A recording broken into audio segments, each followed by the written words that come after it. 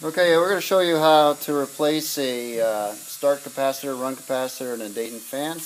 The tools you need are right here, set of crimpers, crimp tool, a 1/4-inch nut driver works best. You could use a screwdriver, but this works best. A pair of wire strippers, and the capacitor, replacement capacitor.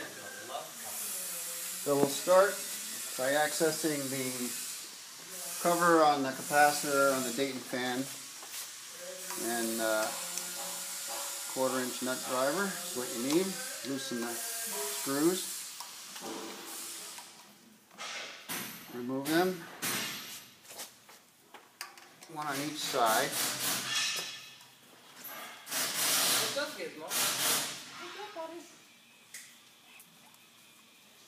Slide the cover open. The old capacitor is inside. You need to pry that old capacitor out.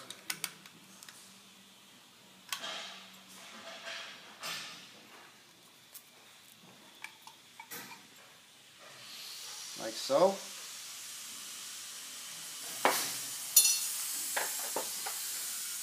There's quick disconnects on the capacitor. You just remove those.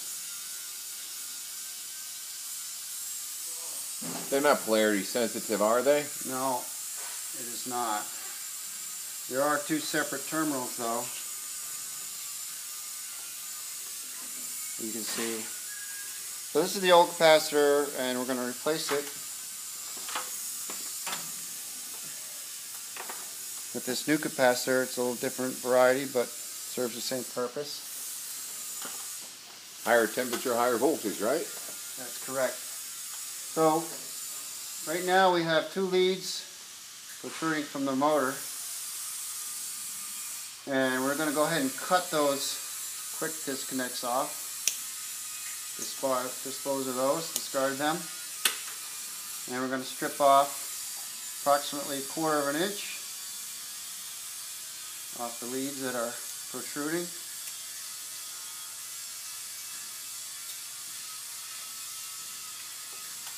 You can see I've done that.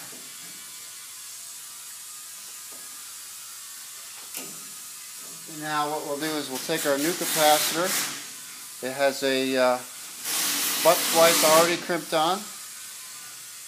And again, its polarity is not an issue, so put one wire into one crimp.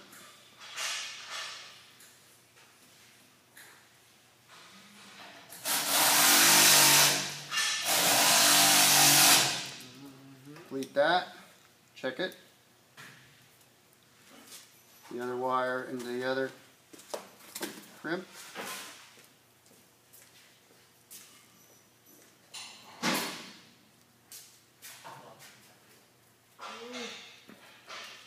Complete that. Check it. There's the completed terminals. Now we can reassemble the package into the can. Just insert the new capacitor in.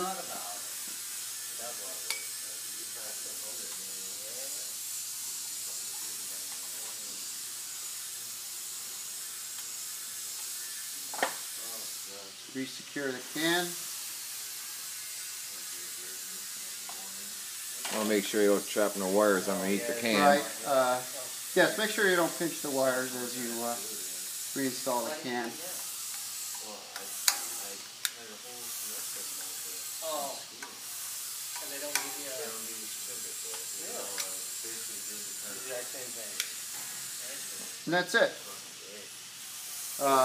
Restore power to the fan.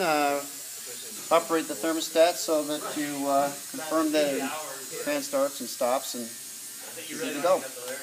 That's it.